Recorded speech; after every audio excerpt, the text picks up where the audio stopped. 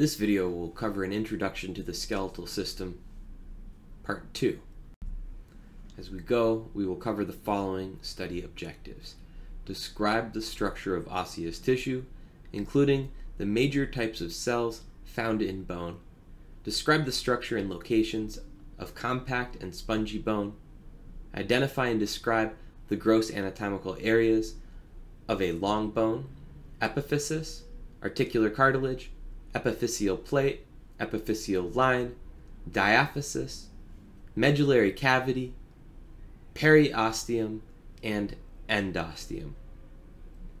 Define the following terms used to describe bone features: process, trochanter, tubercle, crest, spine, head, condyle, facet, fossa, sulcus, meatus, fissure, foramen, sinus, and neck.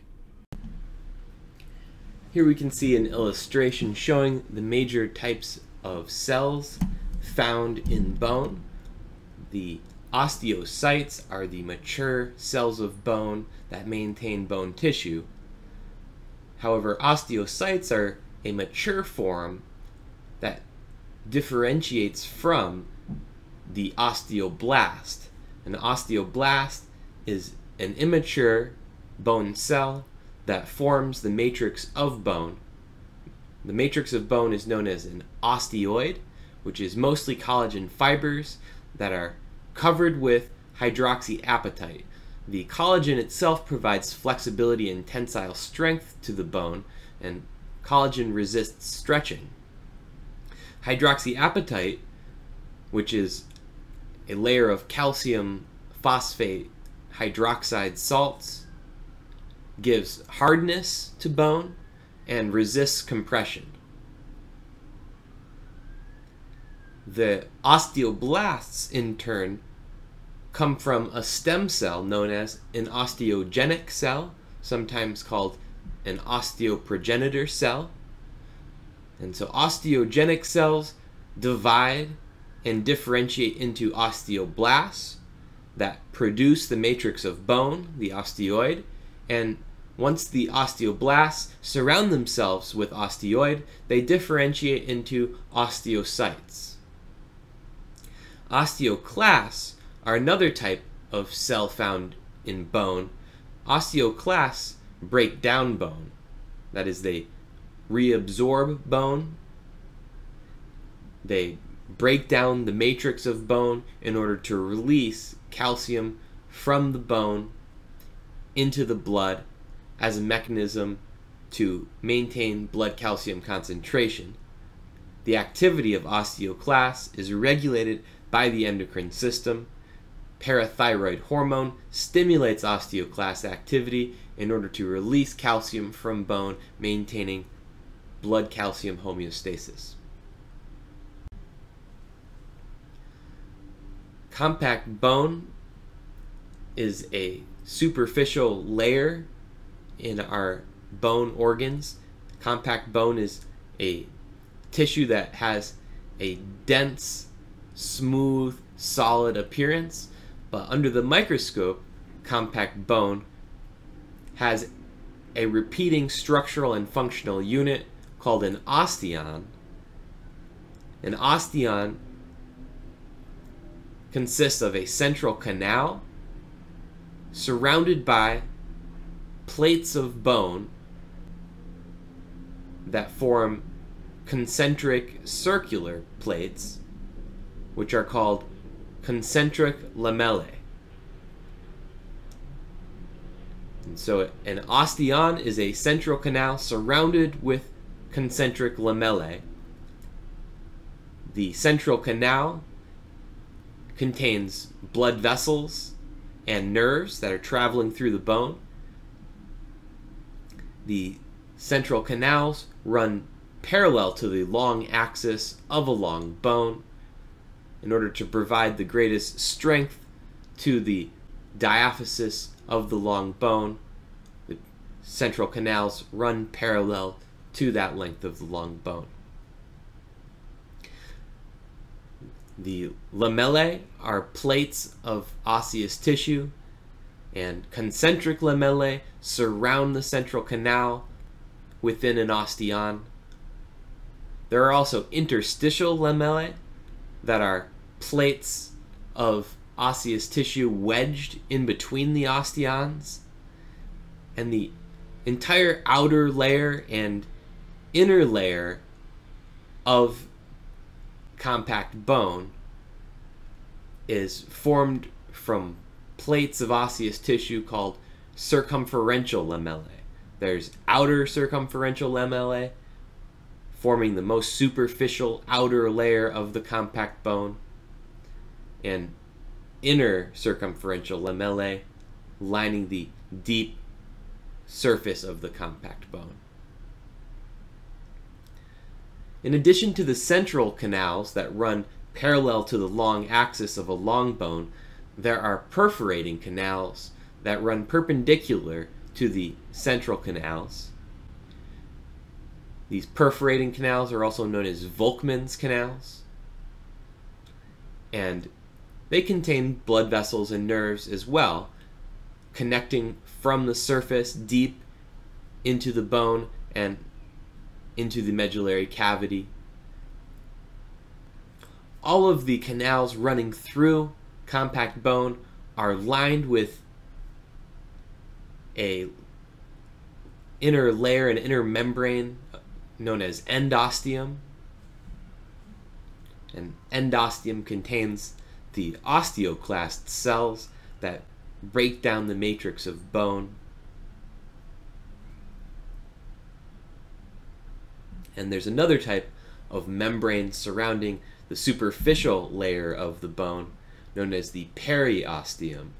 So endosteums found deep inside of the bone, lining central canals and perforating canals.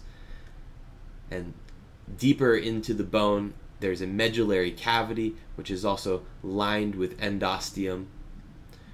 The spongy bone is found deep within the bone, surrounding the medullary cavity. And so spongy bone, in contrast to compact bone, has lots of small holes in it called the trabecular cavities that are in between irregularly arranged struts of bone known as trabeculae. Then the superficial outermost layer of the compact bone is covered with the periosteal membrane, which is a membrane of connective tissue that also contains osteogenic cells that are the stem cells that can differentiate into osteoblasts, and the osteoblasts will build bone and eventually differentiate into osteocytes, the mature cells of bone. Here we see an illustration showing spongy bone, which is also known as trabecular bone. Spongy bone has lots of spaces, lots of small spaces known as trabecular cavities, and lots of irregularly arranged branching struts or plates of bone known as trabeculae. And so trabecular bone gets its name from the trabeculae, the irregularly arranged struts of bone, and the trabecular cavities, the spaces in between these struts of bone. Spongy bone is found deep within the bone. The deep layer of long bones is spongy bone. Spongy bone surrounds a medullary cavity within a long bone and also fills the expanded ends, the epiphyses of the long bone. And there is endosteum lining all of the trabecular cavities through the spongy bone. Bone marrow is found inside of those trabecular cavities, and blood vessels and nerves also run through the trabecular cavities. And so here in the illustration you can see there are osteoclasts found in the outer layer of the trabeculae. Those osteoclasts are part of the endosteum, the layer of cells surrounding the trabeculae and lining the trabecular cavities. And there are also osteoblasts found in the endosteum. And remember, osteoblasts build bone and osteoclasts break down bone. Here we can see the structure of a flat bone where there are outer layers of compact bone surrounding an inner layer of spongy bone. And the overall surface of the flat bone is a broad, flat surface. And you can see that it's slightly curved. So the outer surface of the cranium is a convex curvature, but is formed out of flat bone. Here we can see the structure of a long bone. The epiphysis is the expanded end. There's a proximal and distal epiphysis. The epiphysis is mostly composed of spongy bone, and articular cartilage covers the surface where the joint is formed, known as the articular surface. The diaphysis is the narrow shaft of the long bone, and the outer layer of the diaphysis is composed of compact bone. Then there's a medullary cavity, a space inside of the diaphysis, filled with bone marrow. In an adult, that's mostly yellow bone marrow within the medullary cavity. And the medullary cavity is lined with spongy bone. At the border between the diaphysis and the epiphyses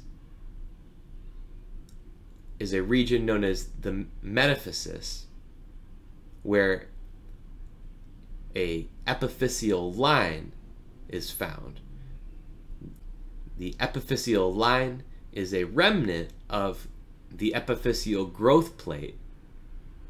In adolescence, the epiphyseal growth plate is where bones grow longer through a mechanism known as interstitial growth.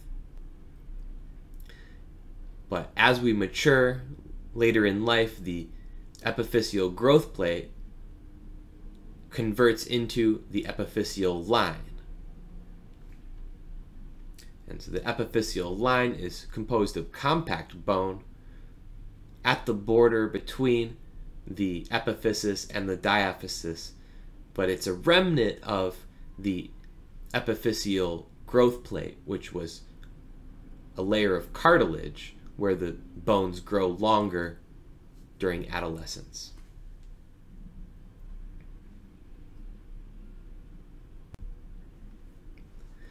The bone is surrounded with an outer membrane known as periosteum.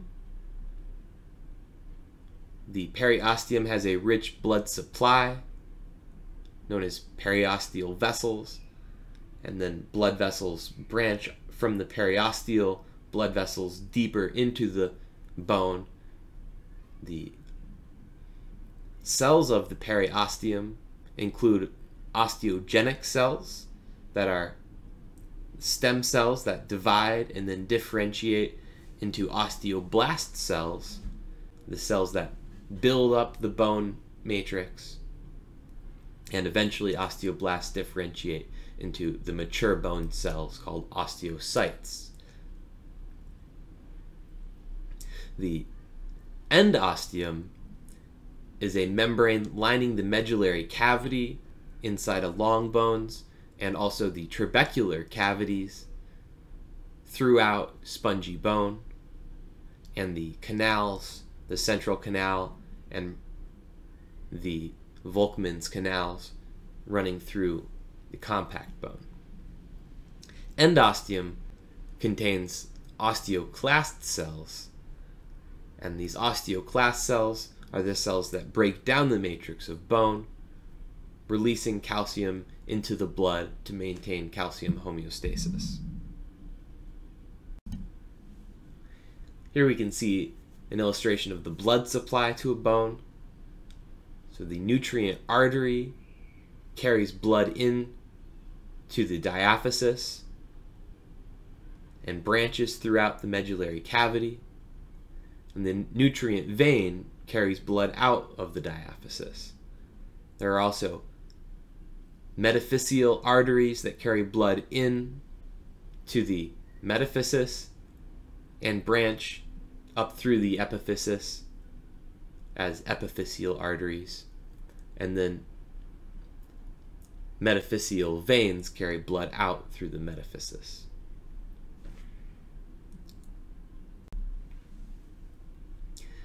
Bone features include major projections or elevations that can provide points of attachment for muscles. So we will learn the major features of the bones, and then these will be useful later as we study the muscles to learn the origins and insertions where the tendons attach to the bones. A process is a bump or projection of bone. For example, there's a temporal process, which is part of the zygomatic bone. The zygomatic bone found in the lateral and inferior portion of the orbit. The zygomatic bone has this frontal process that extends up towards the frontal bone at the lateral portion of the orbit. And the frontal bone has a zygomatic process that extends inferior along the lateral part of the orbit. And these two processes articulate, they form a joint. The frontal process of the zygomatic bone forms a joint with the zygomatic process of the frontal bone on the lateral portion of the orbit. A trochanter is a large, rough projection of bone. For example, the femur has a greater trochanter and lesser trochanter at the proximal end.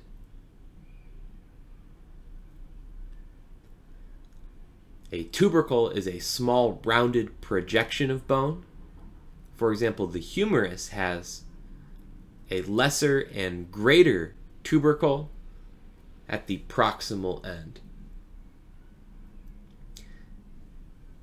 Then a sulcus is a groove. We can see the sulcus on the humerus right next to the tubercle, and that's known as the intertubercular sulcus, which is found in between the greater and lesser tubercles of the humerus. A crest is a prominent ridge. For example, the coxal bone, the superior portion of the coxal bone known as the ilium, forms a crest where if you put your hand on your hip, you're resting your hand on the crest of the ilium, the iliac crest. A spine is a sharp, slender, or pointed process. For example, the anterior of the iliac crest forms the anterior superior iliac spine.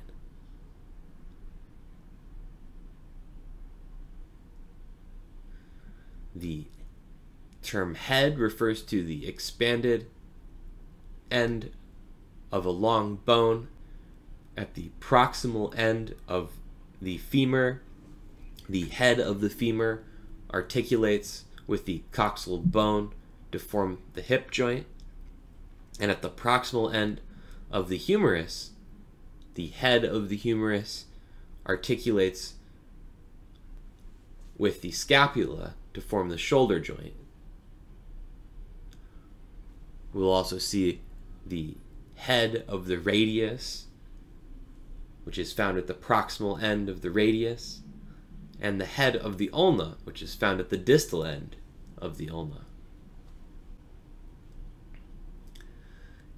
A facet is a small, flat, articular surface. For example, the patella, the kneecap, articulates with the anterior surface of the femur in a flat surface on the anterior and distal end of the femur, known as the patellar facet of the femur. A fossa is a shallow depression. For example, the coronoid fossa on the anterior of the humerus,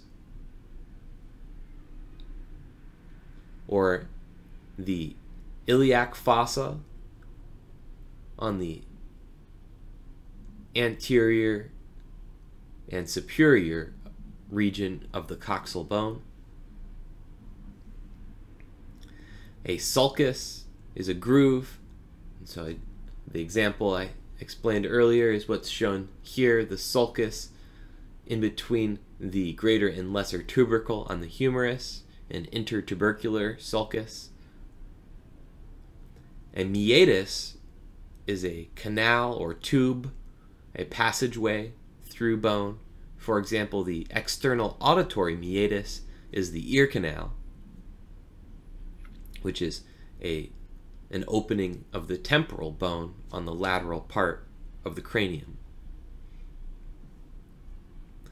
The external auditory meatus, also known as external acoustic meatus, allows the vibrations of air to be conducted into the eardrum, the tympanic membrane inside of the temporal bone. A fissure is a slit-like opening or a crack. For example, the superior orbital fissure is shown here in the illustration in the posterior of the orbit. This superior orbital fissure is a pathway for nerves that are traveling in to control the eye muscles. A foramen is a rounded opening through a bone and is commonly a passage for nerves and blood vessels to travel through. For example, there's an infraorbital foramen found just inferior to the orbit in the maxillary bone, the upper jawbone. And there is a branch of a cranial nerve, the maxillary branch of the trigeminal nerve, that travels through the infraorbital foramen. A sinus is a cavity inside of a bone. For example, there are paranasal sinuses that connect into the nasal cavity, are found inside of the frontal bones. We see here the illustration of the sinus inside of the frontal bone is the one that's labeled in the illustration, but all of the paranasal sinuses are shown in green. So there are cavities inside of the maxillary bones, maxillary sinuses. There are also ethmoid sinuses inside the ethmoid bone and sphenoid sinuses inside of the sphenoid bone. And a neck is a narrowing of a bone just below the head. And so if we look at the head of the humerus or the head of the femur, the neck is a narrow region that attaches to the head